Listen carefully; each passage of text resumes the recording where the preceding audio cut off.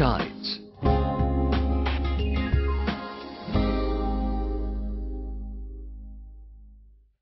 The second type of movement that occurs in oceans is called a tide. The alternate rise and fall of the ocean waters twice in 24 hours is known as a tide.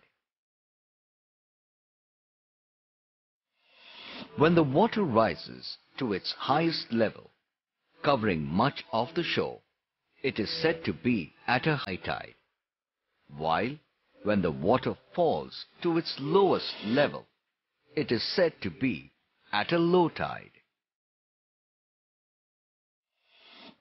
Tides are caused by the gravitational pull of the moon and, to some extent, the pull of the sun on the Earth's surface. The moon exerts gravitational pull on the Earth as it orbits around it, and this has a great effect on the ocean waters because water is liquid and can freely move about.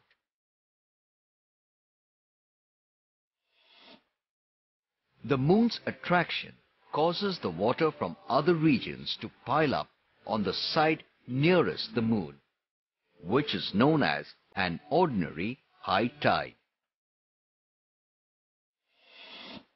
At the same time, a counter bulge occurs on the opposite side of the Earth, which also results in a high tide on the other end.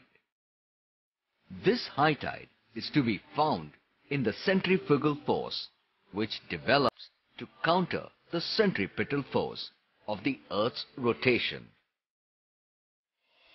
Between these two areas of high tides are areas of lower tides, since the moon's pull draws water from these parts. The high tide begins at moonrise and reaches the maximum level when the moon reaches the highest point in the sky.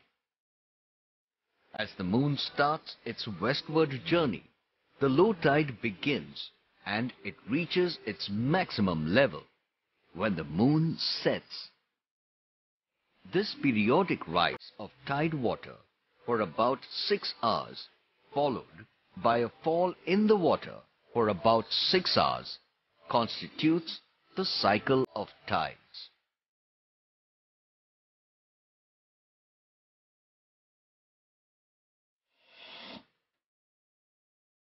One high tide and one low tide are completed in 12 hours and 25 minutes, which means the high tide and the low tide are observed twice a day.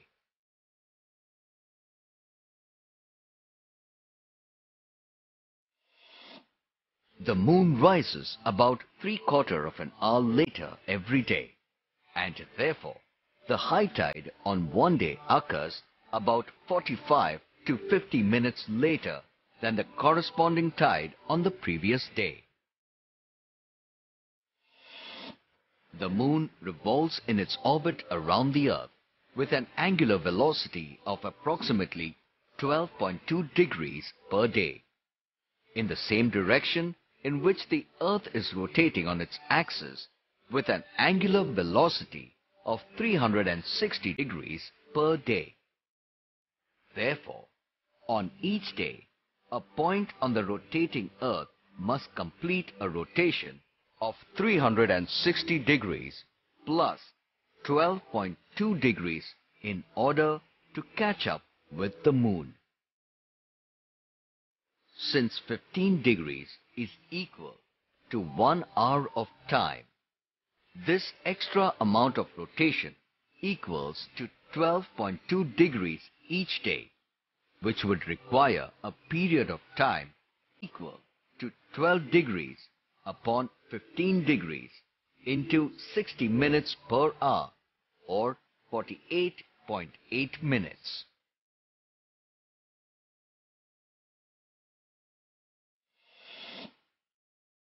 On an average, it requires about 50 minutes longer each day for a sublunar point on the rotating Earth to regain this position directly, along the major axis of the moon's tidal force envelope, where the tide racing influence is at its maximum. In consequence, the recurrence of a tide of the same phase and a similar rise would take place at an interval of 24 hours and 50 minutes after the preceding occurrence. The average difference in the water level between high and low tides at any place is called the amplitude or the range of the tide. The range of the tides at any location is subject to certain variable factors. The first factor is the position of the moon and the sun. When the earth, moon and the sun are practically in the same straight line, the combined gravitational pull of the sun and moon causes the higher than normal high tides called spring tides. Spring tides occur on full moon and new moon days, which means that these tides occur twice a month. During the spring tide, all the water on the Earth's surface is pulled towards the moon on the near side and pushed away on the far side, which results in tidal bulges at its nearest and the farthest point. When the moon is in its first and last quarter, the sun, the moon and the earth are at right angles, and thus the gravitational pull of the sun and the moon counteracts each other's effect. Because of this, the high tide is lower and the low tide is higher than at other times. These are called neap tides. The second factor on which the range of the tide is dependable is the distance of Earth from the moon and the sun. Since the moon follows an elliptical path, the distance between the Earth and the moon varies throughout the month by approximately 31,000 miles.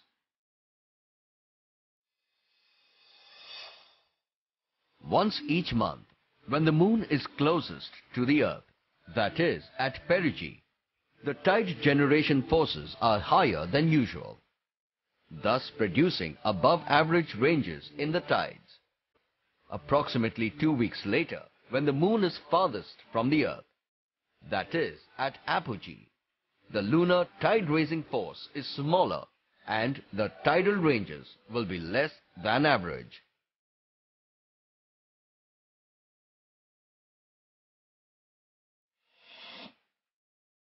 Similarly, when the Earth is closest to the Sun, that is, at perihelion, around January 2nd of each year, the tidal ranges get enhanced. When the Earth is farthest from the Sun, that is, at aphelion, around July 2nd, the tidal ranges reduce.